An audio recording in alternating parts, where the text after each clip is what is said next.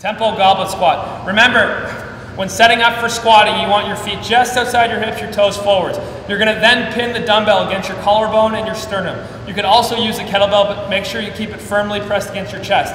From there, you're going to perform the squat with the tempo as prescribed. So if it's 3 seconds or 5 seconds, you're going to lower down for that amount of time and then also stand up for that amount of time. So let's say it's 3. You're going to lower down, 3, 2, 1, and then stand up, 3, 2, 1, trying to resist going too fast up or down.